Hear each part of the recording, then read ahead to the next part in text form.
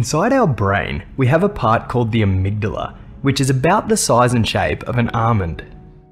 This little part of our brain is really important, as it allows us to sense threats and sets off our important fight or flight mechanism. Luckily these days, we don't get chased by saber-toothed tigers.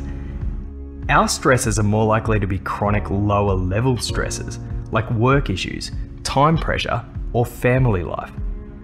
While short bursts of amygdala activation help us when we're in real physical danger, our amygdala does not work as well when it's constantly firing. We experience a range of uncomfortable emotions, we can't think as clearly, and as a result, we don't make the best choices. Amazingly, the tapping technique has been shown in laboratory brain scans to send a calming signal to the amygdala, and this is why when you tap, you end up feeling calmer. When the fog of amygdala activation lifts, you can also think more clearly and make better choices about everything.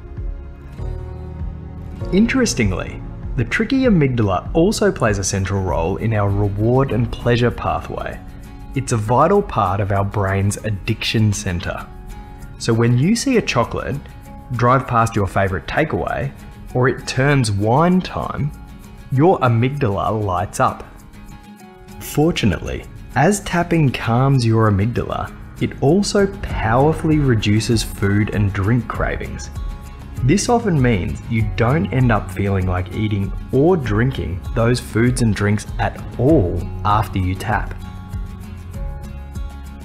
But the coolest thing is, the tapping actually deactivates the amygdala.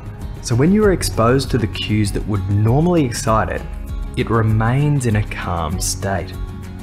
Groundbreaking university trials found tapping for food cravings worked better than CBT, as the reduction in food cravings lasted longer.